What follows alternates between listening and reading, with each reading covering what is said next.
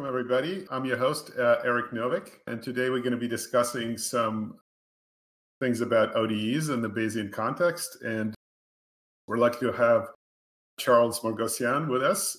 Welcome to the program, Charles. Hi, Eric, and hello everybody, and thanks for having me here. Excellent. So let's get some background on you. So as an undergraduate, you studied physics at a small college in New England, Connecticut. Somehow you got interested in stats. So my first question for you is, what's wrong with physics? No, nothing's wrong with physics. I was doing astronomy with the exoplanet lab. So that was at Yale with Deborah Fisher. We had all this data that NASA had collected on exoplanets. So they were looking for planets in other stellar systems, and there's a lot of data.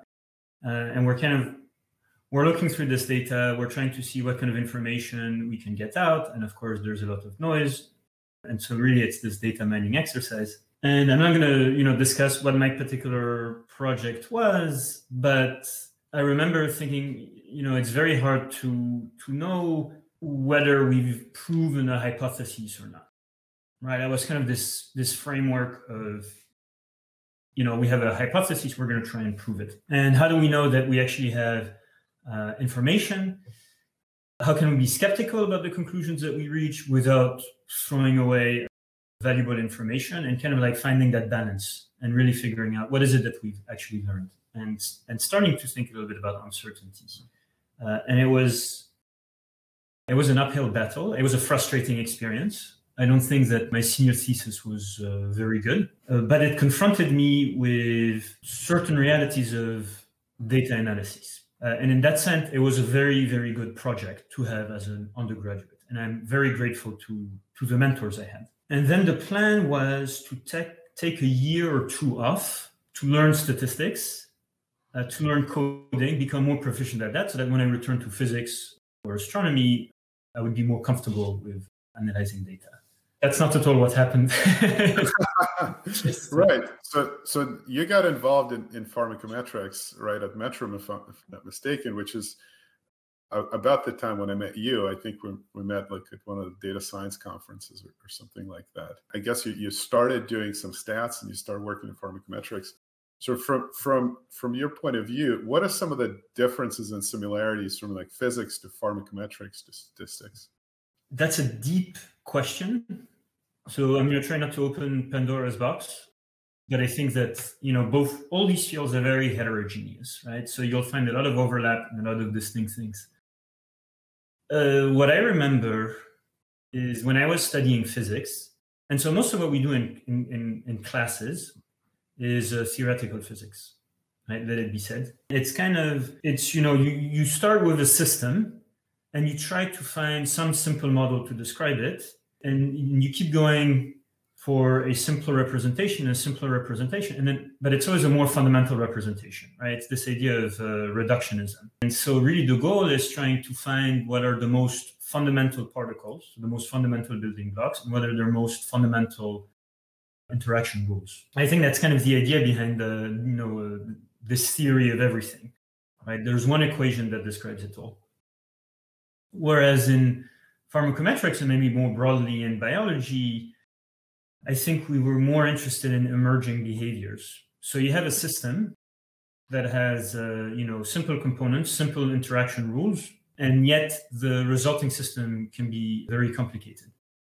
Right? And that was an exciting, different, and complementary perspective. And you have stuff like that in physics, right? I think the Ising model is a great example of something that's incredibly simple to write down, and yet has a very complicated behavior. But that was a bit more present in biology. I think it hits you harder. And so then, it starts making sense thinking of, probabilistic models, generative models, and saying, well, I know that the model is wrong, but it gives me more insight than if I were to actually, describe all the fundamental interactions and, how every fundamental particle behaves. I care about the emerging behavior. So that was very exciting. And then, of course, then statistics comes into play. And then, that's when I really started making some sense of statistical mechanics.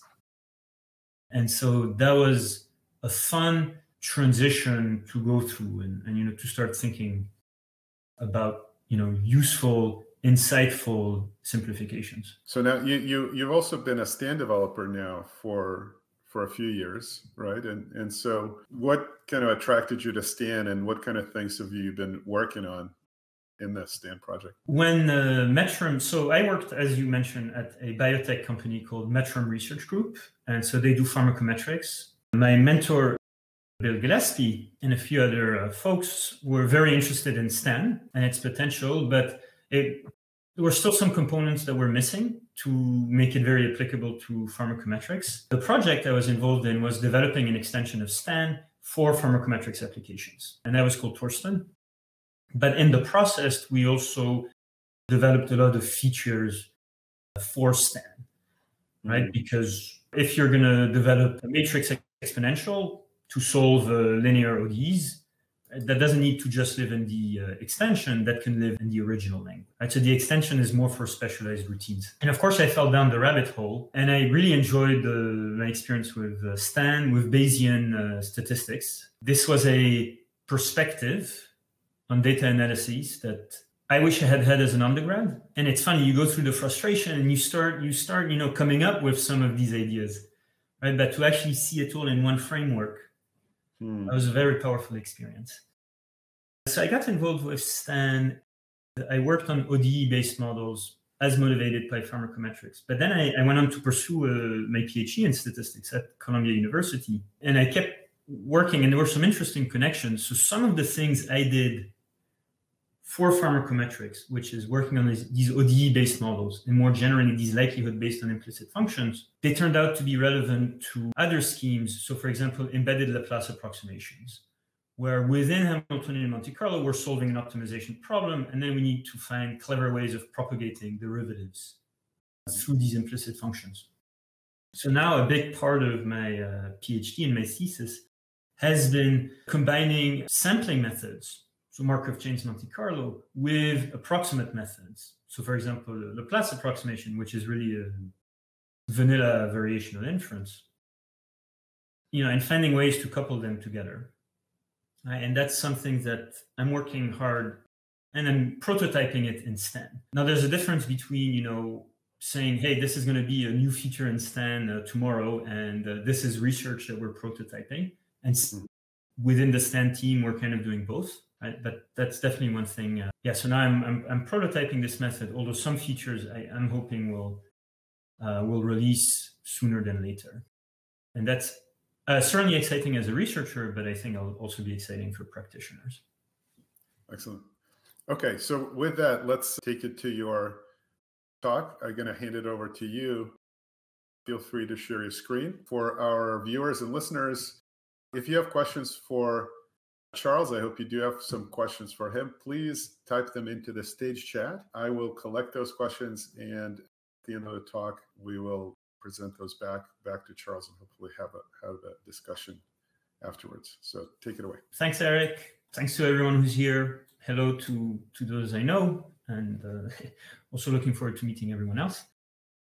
Today's topic is going to be outstanding challenges when solving ODEs in a Bayesian context. And I'm going to try and focus on what it is about the Bayesian context that makes solving ODEs even harder than it might otherwise be. And maybe I should warn you that my intent here is more to raise questions or figure out what are the right questions to ask than to propose solutions. I'm still unsure about a lot of these things. I want to invite people to join this conversation. We will present some answers along the way, but I think the exciting stuff is what we haven't solved yet. I'll acknowledge that for some of the work I'm presenting, I did it in collaboration with my advisor, Andrew Gallman, and also Sebastian Weber, who is a pharmacometrician, a contributor to Stan, and who has done a lot for Stan for ODE-based models. And then in general, conversations with my colleagues on the Stan development team. So as you might suspect, solving ODEs and more generally differential equations can be difficult. But in a Bayesian context, it's even harder because not only do I need to solve an ODE for a particular parameter value, I actually need to solve it for a lot of parameter values. Right? And this is true when you're using, for example, a Markov chain Monte Carlo sampler, right? So your MCMC sampler is moving across the parameter space. If you're using something like variational inference or even any optimizer, right, you have to move to the parameter space. In the modern age of gradient-based algorithms, I also need to worry about propagating derivatives through these ODE solutions. Really, what that means is confronted with tuning problems, right? How do I tune my ODE solver when I need to solve the ODE for many different parameter values, which can change the behavior of the ODE? And then once we start propagating derivatives, there are more tuning parameters we need to worry, and there are also some computational pitfalls. The subject of propagating derivatives through ODE solutions is not one that I will discuss during today's talk. I think it's a fascinating branch of automatic differentiation, one that has received a lot of attention in the machine learning and statistics community recently. So there's a lot of exciting work going there. For now, what I'll do is I'll point you to a recent preprint that came out. So this is Stan-centric, and this was written with 3 wonderful colleagues. And it's about fitting disease transmission models. And in particular, we look at a COVID-19 example. And the fun anecdote that I like to bring up is some of our colleagues in epidemiology had this model they wanted to fit, and it took 3 days to run the model. And then with some fellow Stan developers, including Ben Bales, big shout out to him, just by reasoning about how Stan operates computationally and how our derivatives handle and how they're propagated, we were able to rewrite the exact same model, but get it to run in 2 hours. And so this is described in this preprint. I'll also mention, if you're familiar with adjoint methods for differential equations, this is something we're pushing hard in Stan, and that's an effort that's spearheaded by Sebastian and Ben with other people involved. What this talk is going to focus on is, first of all, I'll briefly describe what I mean by an ODE-based model, and I'll look at 2 case studies, which are very simple, but I think they have some depth to them. And one is going to be this planetary motion example, which was meant to be a simple textbook example, but soon became a complicated textbook example. And here the focus is going to be a little bit on Bayesian workflows. And so what I mean by that is I'm not just going to show you a model that's polished and works nicely. I'm going to show you a model that actually we had a hard time to fit. How can we reason about the problems that we're encountering? And how can we fix that? The second example will be for kinetics and some ideas for ODEs. So in both cases, it's simulated data. Here I'm more interested in methodology, but it resonates with some experience we've had working with real data. In a Bayesian context, we're going to distinguish between observed variables and unobserved variables. And if I want to specify a Bayesian model, really all I need to do is specify a joint distribution over my observed and unobserved variable. One of the tricks we're using here is unknown variables, including model parameters, we're treating them as random variables, right? This is a mathematical step, and it can have multiple interpretations. The joint distribution can be factored into a likelihood and a prior. It doesn't have to. Oftentimes, it's convenient to do that. When I say an ODE-based model, all I mean is that to compute this distribution. So let's say to compute this density, let's assume that this distribution has a density. To compute this density, I need to solve an ODE. And we're going to be more interested in the case where we cannot solve the ODE analytically and we need a numerical solver. Let's now talk about this planetary motion example. So this is actually from a large paper called Bayesian Workflow that came out recently, and which I encourage you to read it, and I encourage you to give us feedback on it. And the idea is we're going to have a planet in orbit around a star. We're going to record the movement of the planet, and then we're going to try and infer some of the physical properties of the star-planet system. To simplify a little bit, let's say I have a parameter k, and k is the star-planet interaction. And so maybe it'll be the strength of the gravitational interaction. I'm going to have the true position of the planet Q. And actually, to do that, I'm going to have to solve a system of differential equations that's prescribed by Newton's law of motion. But my observation is going to be some perturbation of that position, right? And the perturbation is going to be described by a normal distribution. This defines my likelihood. And then I'll put a prior on the parameters of interest. Some other variables that I am going to care about, one is going to be the planet's real position. I'll also care about the planet's momentum, and I'll care about the star's position. And note here is that the star's position doesn't depend on t, because I'm modeling the star as though it was not moving. Now, in practice, it does move a little bit, but here we're simply going to assume that it's not moving. So if I take Newton's laws of motions, which is a second order differential equation, I can rewrite it as a system of first order differential equations. This is a fairly simple system, right? It's worth noting that. And yet, once we start examining this in a Bayesian context without the right precautions, which we're semi-deliberately not going to take, we'll see that we can run into issues. But for now, trust that you can solve this with a numerical solver. And then the parameters that I want to infer to characterize the star-planet system are going to be k. So again, the gravitational interaction, q0, the initial position of the planet, p0, the initial position of the planet, and then q star, the position of the star.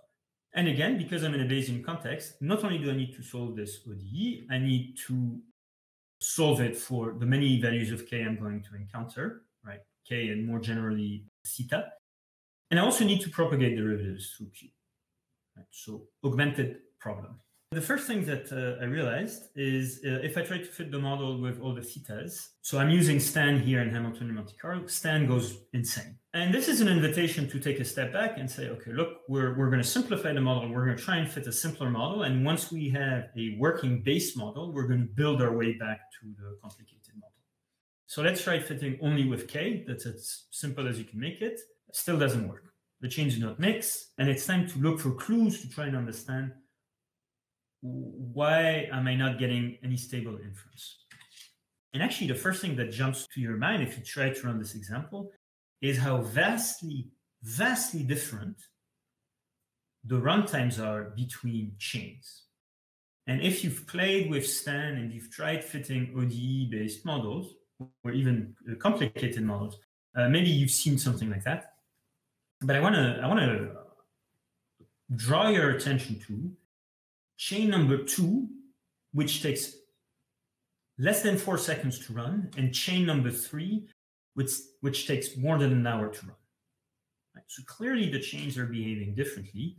And then we can confirm that by examining the trace plots, where you see that the chains are not at all converging to the same region. Right? Here it looks like the chains are not moving, they're actually oscillating. But the within chain variability is so small compared to the between chain variability that it looks like the chains are not moving. So okay, this is an interesting plot. Now I'm going to add the warm-up phase. And one thing that's going to become immediately obvious is that the starting point really determines where my chains land. Right? And this suggests that you have some multimodal distribution. Once a chain lands inside a mode, it's not able to escape that mode. So that's always a good thing to know.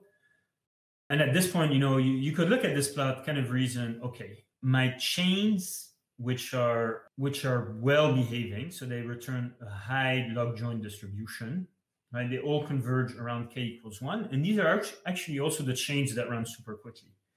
On the other hand, so chain number 3, which takes more than an hour to run, goes for a large value of k and also has a very low log posterior. Maybe you can already guess why that chain is so much slower than the other chains. But just to confirm that indeed, these chains are misbehaving, I'm going to do a posterior predictive check. And here kind of the plot twist is I'm separating per chain, right? I'm looking at the implication of every chain. And here again, so chain 2, my well-behaving chain, no problem, fits the data. Chain number 3 doesn't fit the data at all. And one thing that's not super clear in this picture is that actually, according to the parameters that chain number 3 is sampling, the planet is actually undergoing a lot of orbits. Bad Markov chain, slow Markov chain. That's often the case. And here, what's actually happening is that when k is large, that means the gravitational interaction is stronger. The planet is orbiting around the star at a much faster rate, and it's traveling a much larger distance. So if you think about what a numerical integrator has to do, when k is so large, it has to take more steps to accurately solve the ODE. So much more steps that sampling for large values of k is 2 orders of magnitude, 3 orders of magnitude, takes 3 orders of magnitude longer than sampling for simple chains, right? So we had a very simple differential equations, and this is a nice, easy example where, well, check this out, as the parameter value changes, the behavior of the ODE can really change. And that has a huge impact, right? If it completely changes my computation. So that's upsetting. And then the other question is, well, where are these modes coming from? Where are these modes coming from? And I just want to make clear that this is a very simple star-planet system. There's no chaotic behavior. There's nothing fancy going on, right? But there's something tricky happening, and it hits us hard because we are in a Bayesian context. And so with that, so before I tell you, exactly what's going on, just based on the clues that we've collected, and which I would argue is, the basic diagnostics that you might run, what would be some ideas for, fixing the inference? Let's take a minute to think about it. And I invite people in the audience to type in the chat box some ideas, some suggestions that they might have. Okay, so let me read out some of the comments that are made, because I think they're all spot on. Yeah, so the most popular suggestion is using stronger priors. So, okay, that's an idea. Let's keep that in mind. Someone else suggests killing the chains with a longer runtime. That's a bit radical, but it's worth thinking about. So again, tighter priors, and then somebody look for funnels in the model, reparameterization. Okay, so we have a lot of ideas. I saw someone suggesting having a fixed time step size for the solver instead of going for accuracy. That's true. So then this gets a bit tricky. So I love this point. I think it's an excellent point because, for certain chains, when the value of k is large, then maybe we want other tuning parameters so that we're not waiting so long. But then for small values of k, maybe, we are happy with this time step that's being taken. So these are all good suggestions. And so what I'm going to argue is before the ODE could have more than one solution, the chains are converging to different solutions. So that's the idea that there is some kind of degeneracy. And I think that's an excellent point. And these are all questions that I thought about. So one thing I also thought about is maybe my ODE integrator is not accurate. Maybe instead of, so Stan gives you multiple ODE integrators, maybe I need to use another one. Maybe I need to use one with more strict tolerances. And the other thing that crossed my mind is that this is actually a Hamiltonian system, right? Which is what Hamiltonian Monte Carlo uses. Hamiltonian Monte Carlo, as its ODE integrator, actually uses a symplectic integrator, right? Because classic numerical integrators misbehave. So maybe I thought this could be. And the thing is, we can definitely try all these things, but we need to look for a bit more clues before making a decision, right? So now what I'm going to do is the following. I'm going to show you a more in-depth analysis of what the problem is. And as I'm doing that, think about all these solutions that you've proposed and think about whether they would be appropriate or not and what the trade-offs might be. To do my more in-depth analysis, I'm going to cheat. I'm going to plot the whole log likelihood. But so I can do that because k is now one-dimensional.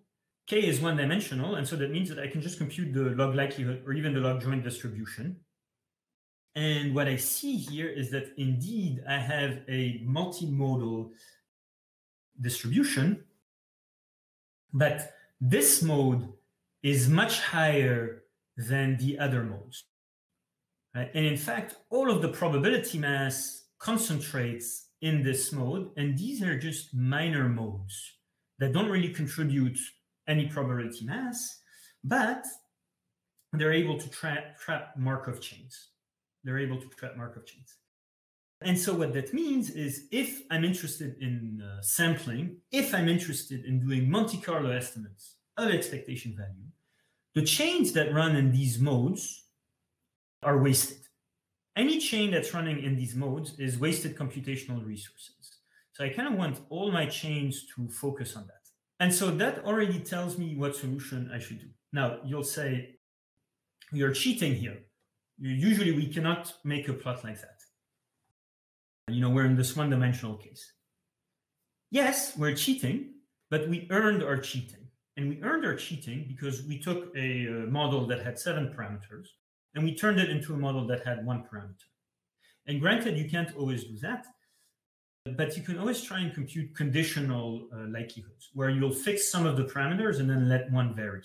And in fact, in the paper, in the case study, this is something we do a bit later. So I think this an interesting idea, maybe worth pursuing more. The next question is, why do I have these wiggles, these small modes, and why do I have such a deep dive here? And that's where, I was trying to use all the diagnostics in the toolkit. There's nothing that immediately gives you an answer. You just need to take a closer look, and you just need to think hard about the problem. And so what I did here, it's kind of like a posterior predictive check, but I simply simulated orbits for varying values of k. And the correct value of k is 1. So that's where my observations would appear. Actually, the noise is very small. Remember that we have a normal error. So then what's going to inform the density is going to be, the log density is going to be the square distance between my observation and between the position simulated for a value of k. Right? That's what matters.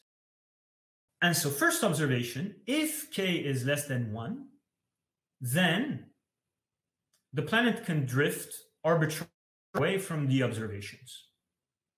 Right? So as k goes to 0, the planet drifts very far away, and so the log density just goes down. On the other hand, if k is greater than 1, well, the planet is restricted to be within those circles. Right? So that puts a limit on how far away we can be from the observations, and that's why we kind of have this flat curve. And now the interesting thing is that because of the cyclical nature of the data, just by chance, one of your simulation is going to happen to be closer to the true observation. Right? So for example, here I have k equals 1.6. So I do the simulation for a certain observation, so it appears all the way over there. And then I do the same for 2.16, and it appears here. And that's actually closer by chance to the observation. And that's why you get this wiggle behavior. So my algorithm is sensible to these wiggle behavior. And now if I go back to this, so I want to emphasize, look at how much smaller this mode is than this one, right? Look at the numbers here. And so a stronger prior, actually we already had a strong prior on care. A stronger prior alone is not going to fix this. Because if I take the product of the prior and the likelihood, I'm always going to have these wiggles. So then what you can do is you can do a truncated prior, right? Where you completely exclude these solutions, or you reparameterize the model, but you really need to truncate if you want to do this with a prior.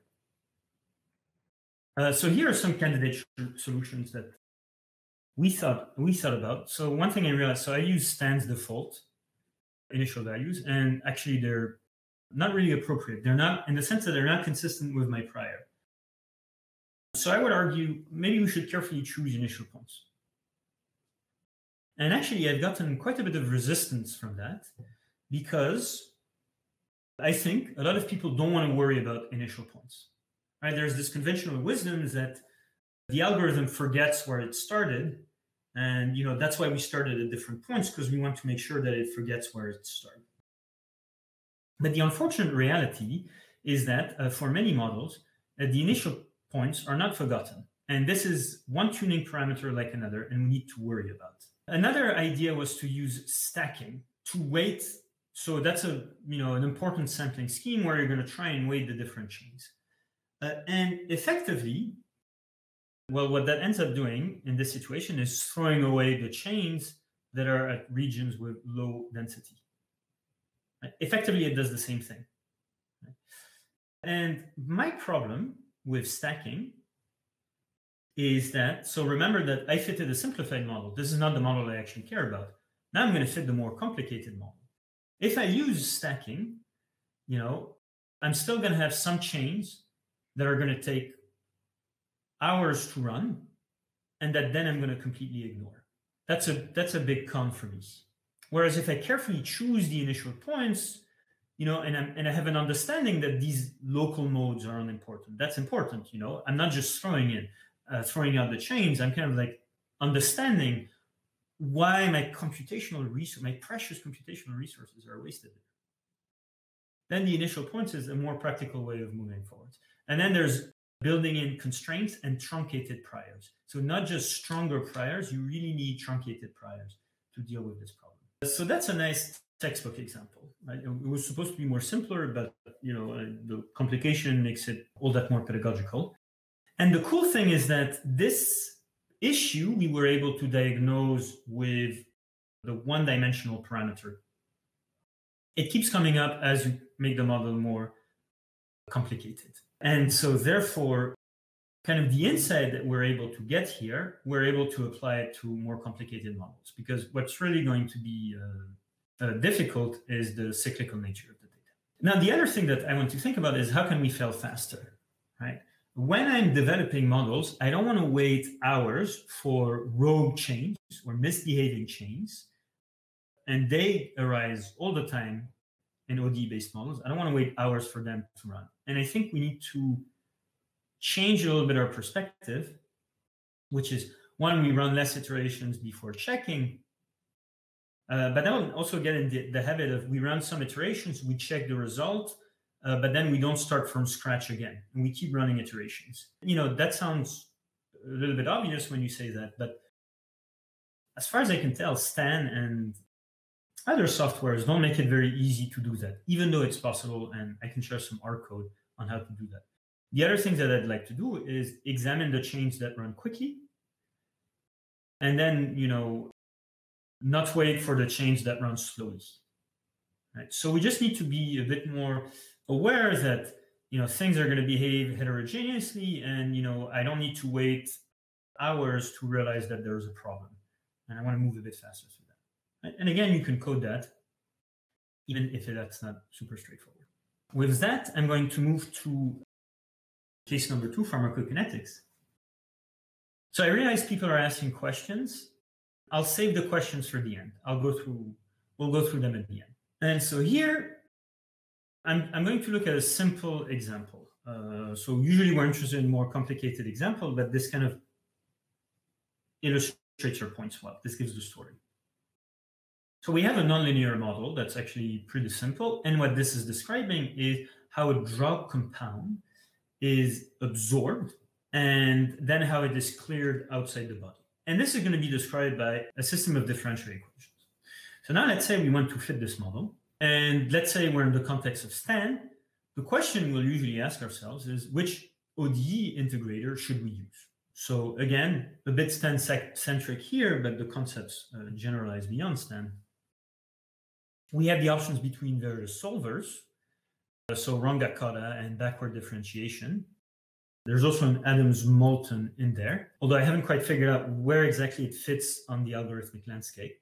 But usually we use Runge-Kutta for something called non-stiff differential equations, where the rates at which the solution is changing is pretty stable over time. And then we have the backward differentiation, the BDF solver, which is designed to tackle stiff equations.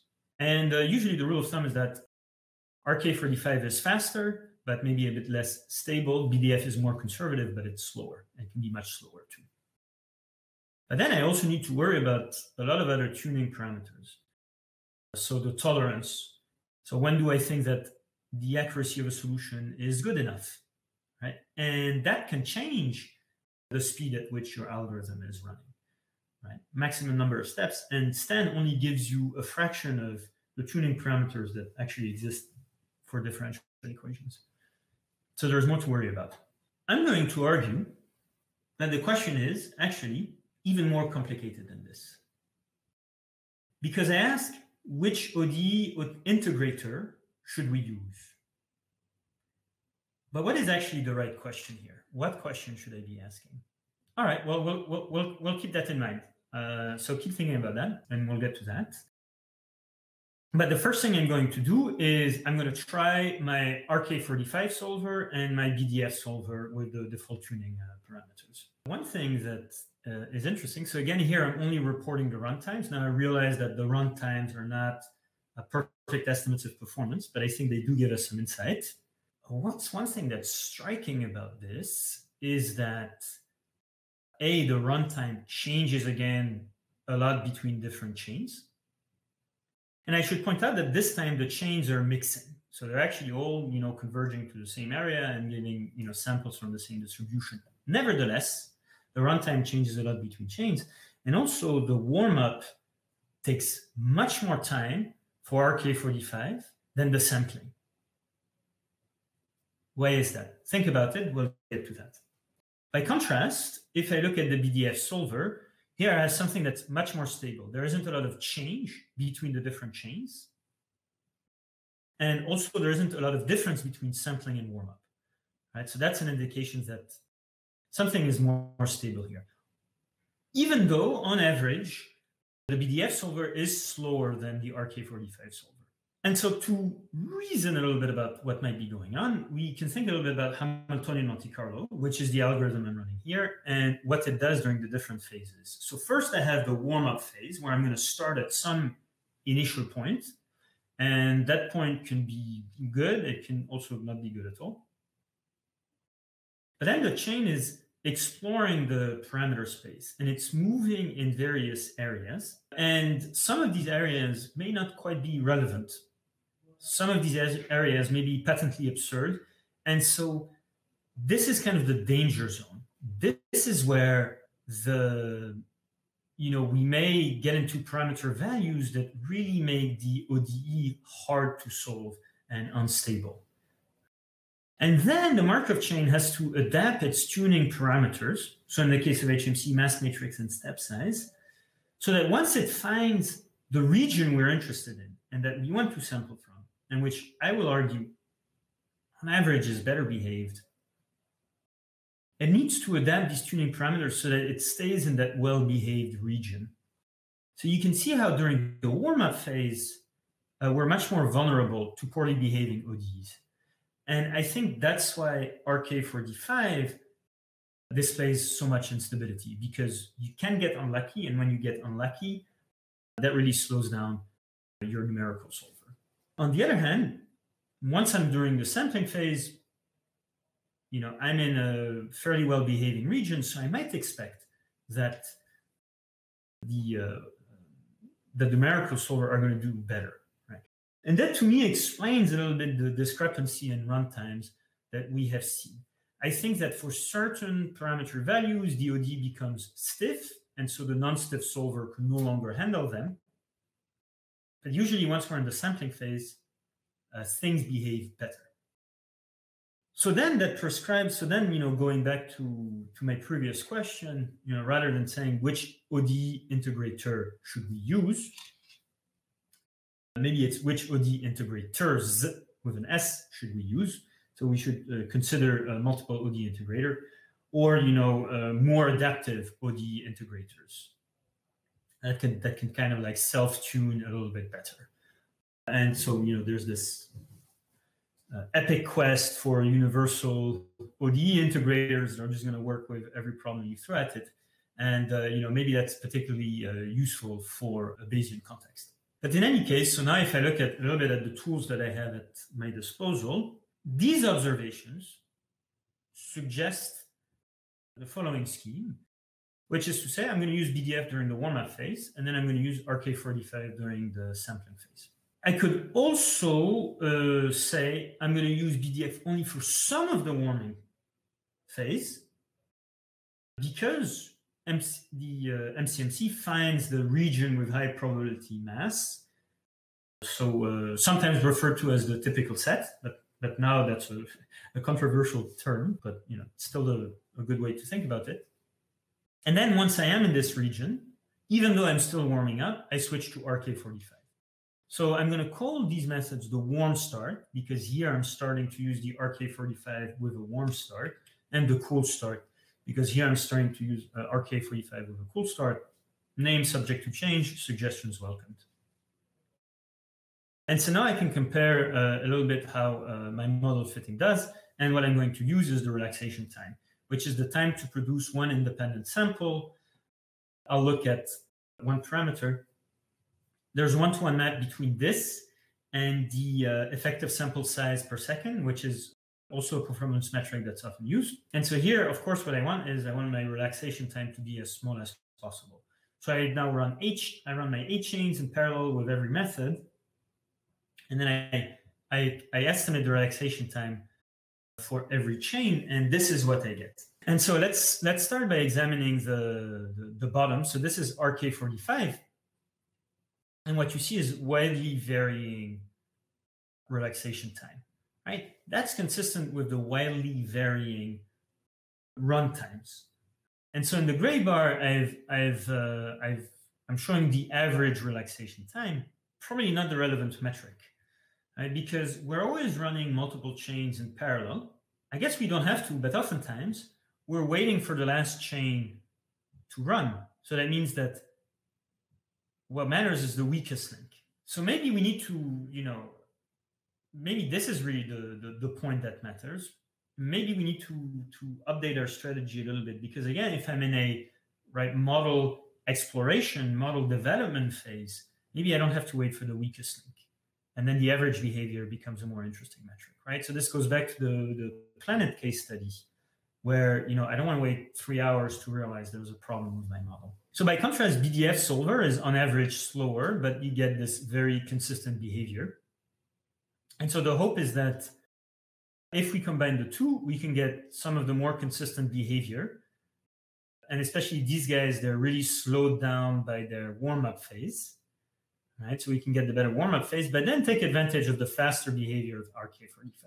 And so you kind of get that, even though there's still some instability. So there's one misbehaving chain, but then, if you ignore that misbehaving chain, which really you should not do, but you would notice that this is more stable than RK45, and this is faster than BDF. And in fact, the cool start, not only is it the metric that does best if I look at the average behavior, it's also the metric that does best if I look at the weakest link. So this clearly illustrates the ODE is behaving differently during different phases of the Hamiltonian Monte Carlo sampling on average. This could be something we take advantage of, although exactly how we're going to do this, how do we decide which method we're going to use, that's still something we need to think harder about. So I'll finish with some remarks. We want to think about ODEs across the parameter space to recognize the heterogeneous behavior of the ODE, right? That's an invitation to be more careful when we use phrases such as an ODE is stiff, right? Or non-stiff, because it can be stiff or non-stiff, or an ODE is easy. So again, right, planetary motion. Very simple ODE, very easy to solve in some contexts, much harder to solve in other contexts. We want to worry about the weakest link when we are fitting our polished model, and we know that this is the model we're going to use to inform our inference and our decision. But while we're still in the model exploration phase, maybe we don't want to wait. So in these simple example, hours, but in more complicated examples, days, in order to investigate what our model is doing. And now we have to think about what is a workflow to tune our algorithms, in particular to tune our ODE integrator. And I think that if we really want optimal performance, we're confronted with this harder tuning problem, which is not only do we need to tune an integrator, we might have to tune multiple integrators. And so whether it's worth the hassle to worry about this to get additional performance, that's something we need to learn more about. So again, going back to my introduction, I give you a warning, which is I think we're going to raise more questions than provide answers here. This ends my talk, and now I'm happy to take questions and to get feedback and hear ideas from members in the room. Thank you, Charles. That was great. Let me, we don't have a ton of time, but we do have a few minutes to do questions. And let me start by asking, I think you alluded to this already, but what kind of things do you think can be added to STAN that would make this problem easier to either diagnose or to deal with? Do you think there are any tools that can be sort of added on to help us wrestle with? I think we just need to be a bit more comfortable with not running chains for a fixed number of iterations. You know, kind of like maybe running it for a fixed number of time and then, you know, inspecting what is going on and what we already have. You know, and having a bit more of a step-by-step. The interface with STAN is a bit rigid right now, even though there are workarounds. And maybe, you know, maybe we do have the workarounds to deal with that. And it's just a matter of writing a case study, but, you know, kind of changing the perspective. I'm not going to wait for the worst case scenario. So I think that that's a big step forward. Then, so there are more adaptive ODE integrators than what's provided by STAN, right? So for example, LSODA's integrator tries to understand whether the problem is stiff or non-stiff, and then it, you know, changes the adaptation. So maybe it is worth expanding, you know, our toolkit of ODE integrators and, you know, trying to find more universal ODE integrators. Yeah, but then the third point is that, Bill chimed in with that idea as well. So Bill Gillespie mentioned, how about adaptive solvers like LSODA? Yeah. So exactly. So LSODA is an option. I think there are some license issues about implementing it in STAN, but I really hope that if LSODA is a viable solution, that's not going to stop us from doing it. But so that's good news for the community at large, right? STAN is not the only tool out there. Right. But then, of course, the other thing to keep in mind is that, you know, sometimes a problem with the ODE is a problem with the model. It's a problem with our priors, with our initial points, with our, right? So it's not just, sometimes we don't have to solve the hard problem. So Andrew calls that the Folk's theorem of statistics, of statistical computation. Yeah, I think that's... computational problems are often... I see there are a lot of great... That's fine. I'll pick out some questions for you. So Chris is asking, is there a convergence diagnostic that could be used for adaptive halting of chains instead? Yes. So I'll defer to Yi Zhang and Bill, who are in the audience. So they actually had a poster on the subject at the American Conference on Pharmacometrics 2020. And they're pursuing ideas in that direction, also in the context of pharmacometrics. So I would point you to that direction, and I'll let Bill and Yi post a link to that poster, which is very exciting work. Adrian is asking, what range of tolerances does seem more or less reasonable? I don't know, is that a specific enough question to... Yeah, it depends. It depends. So there's this cool idea that I know Ben Bales has been pursuing. And honestly, usually I like to start with a tolerance that's really not that strict, especially when I'm developing the model, and then trying to see whether that works out.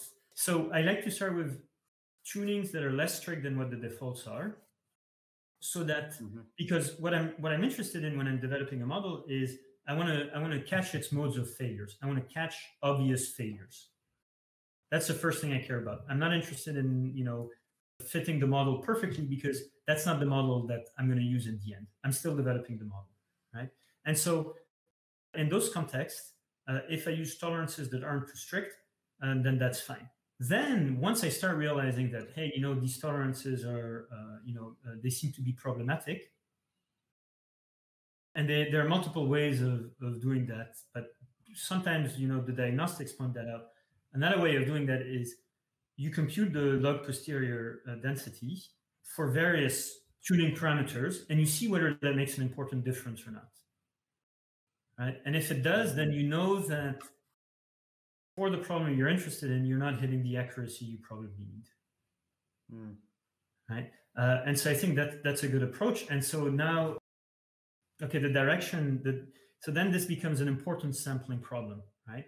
Because if I'm using a tolerance that's not very strict, then really what I'm doing is, you can think of it as I'm computing an approximation of the log density.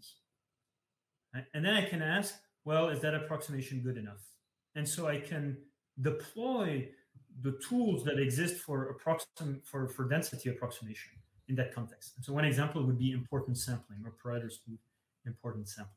Those are some of the ideas that are flying around, which I think are very exciting. There's another question coming from Bill. Could some of the problems be induced by the need to solve the augmented ODE system instead in order to calculate gradients? Yes, absolutely. So I can't go into too much detail. So there's some nice, there's no short answer. Sometimes we don't have to worry about, sometimes we should worry about, and it also depends on what kind of augmented system we use. Mm-hmm. Right? So, and that's going to go back to this idea of, am I doing a forward solve, which is what Stan currently does, or am I doing a backward solve? And there are other methods. So right now, Stan, you only do a forward solve. We're going to have a joint methods come in. But for example, so I know that, so for example, Julia, right? So I know that they have an array of methods to propagate derivatives. And depending on what method you choose, you'll get different behaviors. Right? And I think JAX also has multiple options. So the augmented system is going to be different. There's also a question, could tempering during tuning help? In other words, start by sampling from the prior, but move to the posterior step by step. I mean, yeah, so this kind of goes back to when you have multimodality. And maybe it helps, but not always. And that can be difficult to implement and difficult to tune. So I think that tempering is good when you have multiple modes that you care about and you want to jump between these modes. When you have pesky modes that are just mathematical artifacts, using something like tempering can be a bit overkill. And the reason is, so let's go back to the planet example. Even if I'm using tempering, right, I'm still going to waste a lot of computational resources. Actually, no. Well, how does that work out? So I start in the wrong mode, then I temper, but then when I cool down, there's a good chance I'm not going to go to the minor mode. Yeah, so that could be an interesting option, actually. All right, I think this is all the time we have. I'd like to thank you, Charles, again for coming. This was a great discussion. Do you want to let people how they can maybe get in touch with you if they have additional questions? Yeah, how do they find you? Should I type in my email address? If you're brave, yeah. So I got to close it out for now. Thanks again. Thanks, Charles, for coming. Thank you, everybody.